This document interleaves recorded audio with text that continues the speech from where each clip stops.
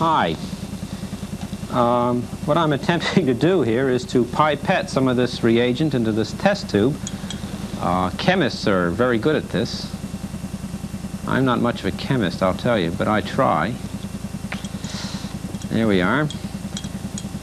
Of course, I use this graduated pipette to guarantee that I put the proper volume of the reagent into the test tube. Of course, I could be a bit more arbitrary and, in a sense, increase the variance of my procedure, my experimental procedure, by using a dropper and just trying to get it in there by counting the proper number of drops. And one for good measure. There we go.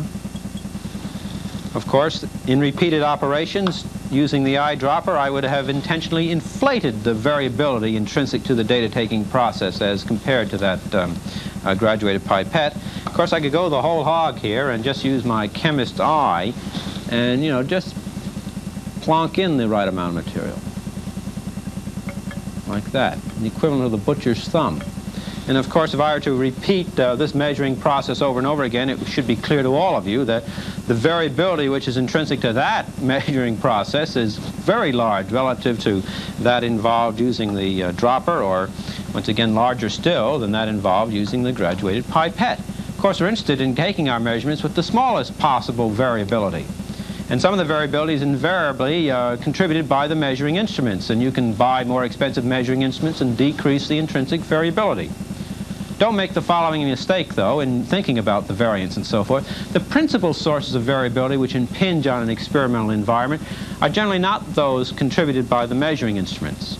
We usually think of the measuring instruments right away, and frankly, those are usually in pretty good shape.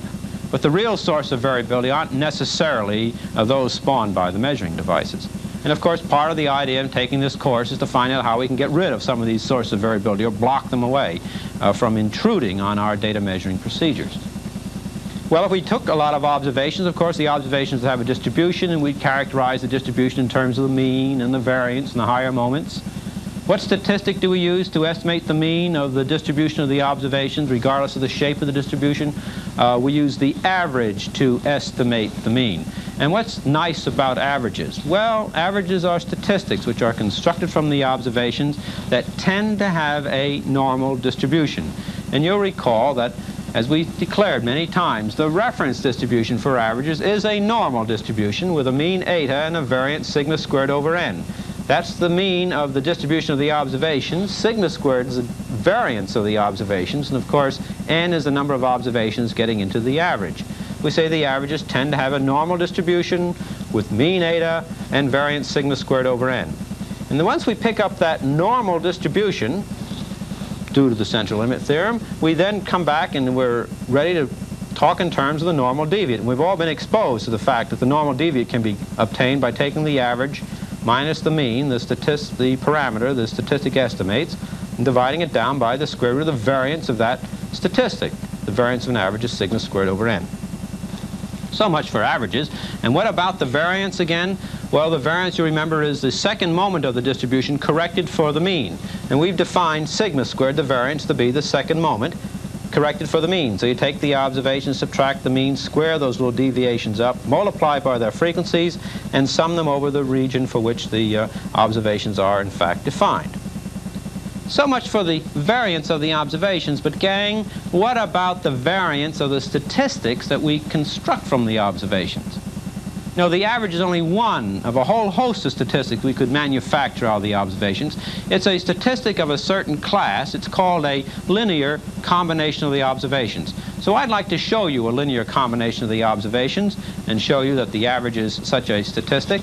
But to do this requires just a wee bit of algebra. Don't panic, it's not that difficult. And let's see a linear combination of the observations right away. Consider 5 observations. And what I'm going to do is I'm going to take the first observation and multiply it by some coefficient, or rather, called A1, a constant of some kind. Then I'm going to take the second observation and multiply it by a constant, its own constant.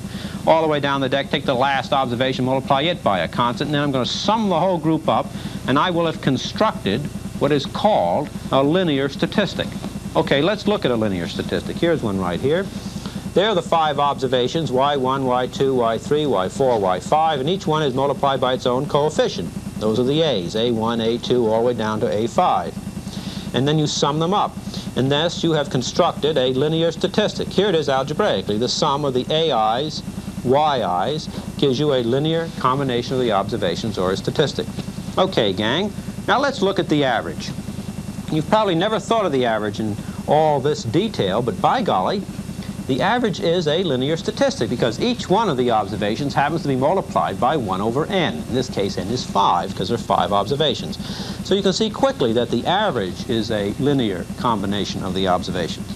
Suppose I ask you to think in terms of the following statistic. The difference between the third and fourth observation, okay? Think of the difference between the third and fourth observations and then review it as a linear statistic, see? The first, the second, and last observations are preceded by zeros, and there's a +1 in front of y3 and a -1 in front of y4. So by golly, the difference is a linear statistic. Here's a popular statistic. Most of you don't think of the total of the observations as a statistic, but it is. Each observation is pre-multiplied by a 1, and they're all summed up to give the total. Here's a very interesting statistic. Supposing the first 3 observations had been taken under process A, and the last 2 observations have been taken under process B, and you were out to look at the difference between the 2 averages.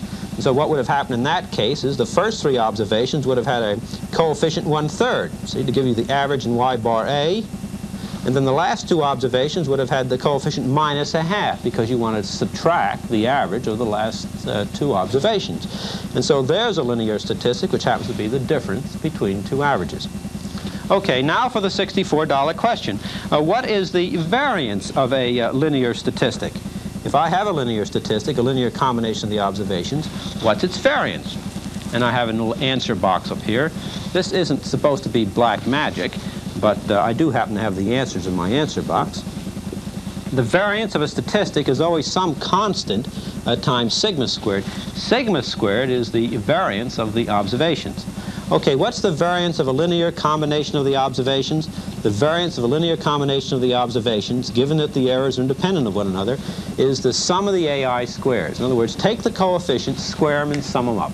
All right? Now watch it work. Let's go back and get the average. That's a linear statistic we were playing with a little while ago. And let's get the variance of the average.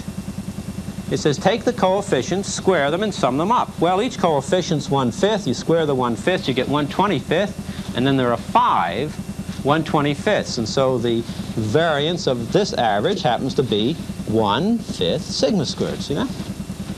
How about the variance of a difference, gang? Would someone like to hazard a guess as to what the variance of this particular statistic is? Don't say 0 sigma squared.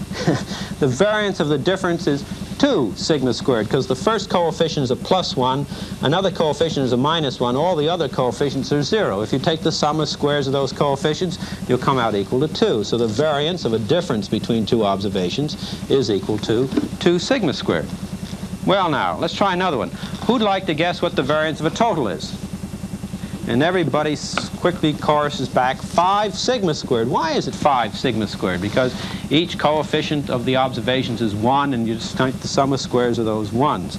And now finally, how about that more complicated statistic we had, the difference between those 2 averages? The average of the first 3 observations minus the average of the last 2 observations. Well, what would be the variance of that statistic, gang?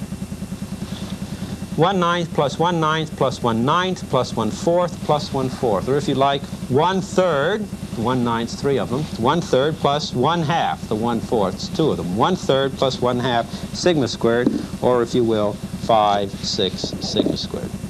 So the variance of a statistic, which is a linear combination of the observations, is given by what? Very simple formula, very simple equation. You have a linear statistic. The variance of that statistic is some constant times sigma squared, and the constant is summation AI squared.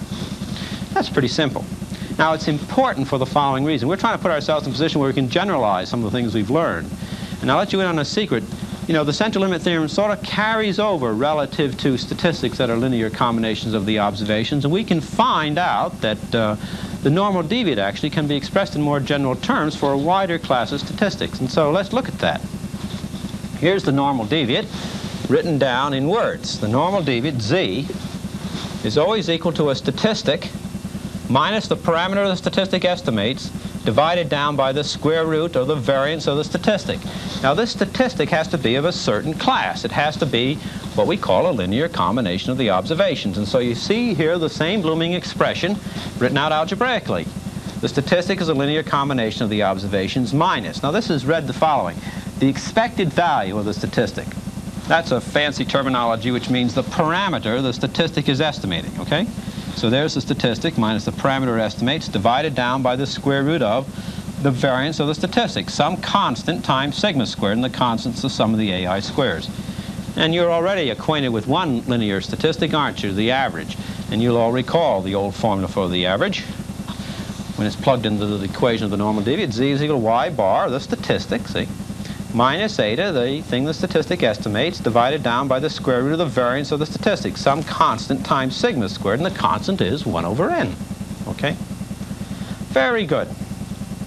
Well, what do you say we try to fix all this in terms of a problem, get some data, and we'll all feel more comfortable.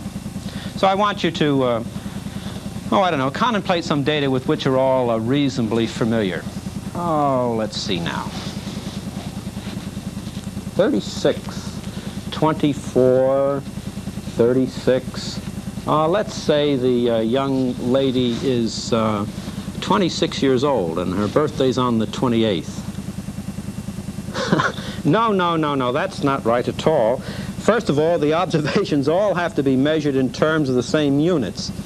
And of course, the observations do, in fact, equal the thing we're attempting to measure, the true parameter eta, plus a disturbance epsilon. And in this case, the thing we were attempting to measure was the amount of charge remaining on the battery of that golf car at the completion of 36 greens of golf. And so it was a rather strenuous exercise. We had to go around the golf course twice to get a single observation.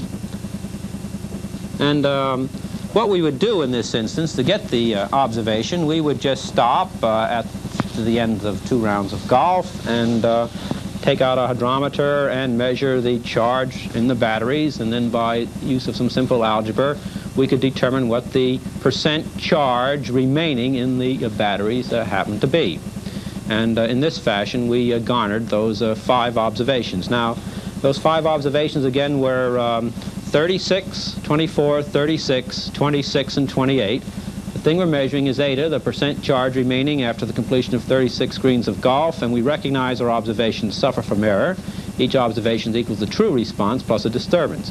The average of all these results was y bar was equal to, let's see, what is the average of all those blooming things? 30, and the variance, we determined on the basis of lots of prior knowledge relative to taking such measurements, the variance of these observations is equal to 20. And now we have the following situation. We have a problem in which the engineers dealing with the batteries in these golf cars realized that the mean performance of the batteries up to this point in time had been to leave 28% of the charge in the batteries after the completion of the 36 greens. And they had tried some new plate configurations in an effort to extend this amount of charge remaining. And so we had gone out and taken these data. Now we have 5 observations entering an average, giving us an average of 30.